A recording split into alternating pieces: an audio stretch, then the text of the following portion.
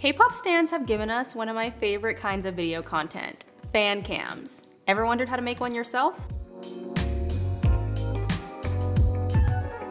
If you're not already familiar, a fan cam is essentially a compilation of video clips packaged together in a music-driven, effect-heavy video to celebrate your favorite artist, your friend, maybe even yourself. Why not? I see these all the time on TikTok for music groups, actors, and influencers, and they look like they take so much time and effort. The good news is that they're actually a lot easier to create than they might seem. Today, I want to show you how you can make your very own fan cam on CapCut.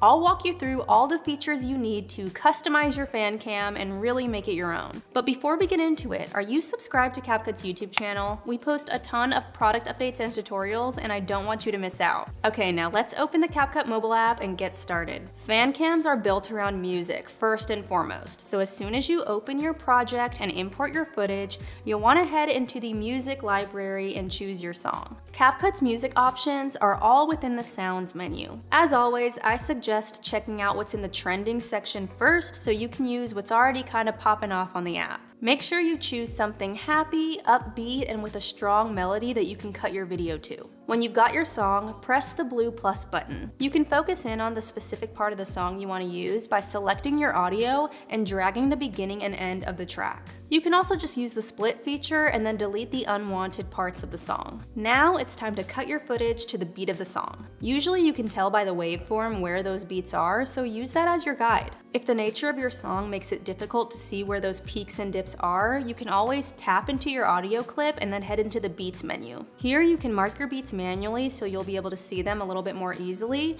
or you can let CapCut detect the beats and do it for you. Obviously, I like to let CapCut do things for me to save me some time, so I will auto-generate those beats here and then head back to my timeline. Now I can see a little dot where each beat is, so I know exactly where to cut my clips. Now I can go through my footage and determine what clips I want to use and where. I'm going to use the split tool and then delete my unwanted clips to edit everything together. Now we have a great base for our fan cam. We have our upbeat song and the footage matches perfectly. Now all there's left to do is add our transitions and effects. You can add your transition by tapping on the white square in between your clips. When you do this, all of CapCut's transitions will pop up so you can choose whichever one you want. You can always check how a transition is going to work within the context of your video by tapping on it, and then you'll see a little preview in the player. If you do want to use the same transition throughout your entire video, tap apply to all and CapCut will automatically add that transition in between each and every clip. Don't forget to hone in on how long you'd like your transitions to be as well. Usually if the song is pretty fast and the video has a quicker pace, I'll shorten the duration of my transitions. Last but certainly not least, it's time to add some effects to your fan cam. To do this, just tap on the clip you'd like to work with and head into the effects menu. Once you're in there, you'll be able to choose between video effects, body effects, style changes, and AI. Your video effects are going to change the look and feel of your video as a whole. Body effects are all based around the subject of the video. Style effects are pretty similar to video effects, but they're going to move with the beat of your video. From what I can see on TikTok, these are very popular to use specifically for fan cams because they are so music driven. The more you can coincide your footage and effects with your music, the better, so I definitely recommend playing around with these a lot. AI effects will change how your video looks based on pre-made or customized AI prompts. So let's say you want your fan cam to look like an oil painting. You can do that here.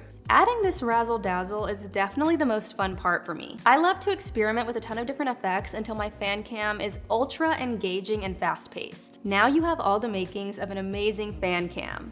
Engaging music, fun clips, unique transitions, and various effects. Make one for your best friend's birthday or in celebration of your favorite musician. You can really flex your creative muscles with these, which is why I love seeing them on TikTok. Who are you creating your first fan cam for? Let us know in the comments, I'm curious. And if there are any other tutorials you'd like to see, drop those suggestions too. With that, I will catch you in the next video. Bye.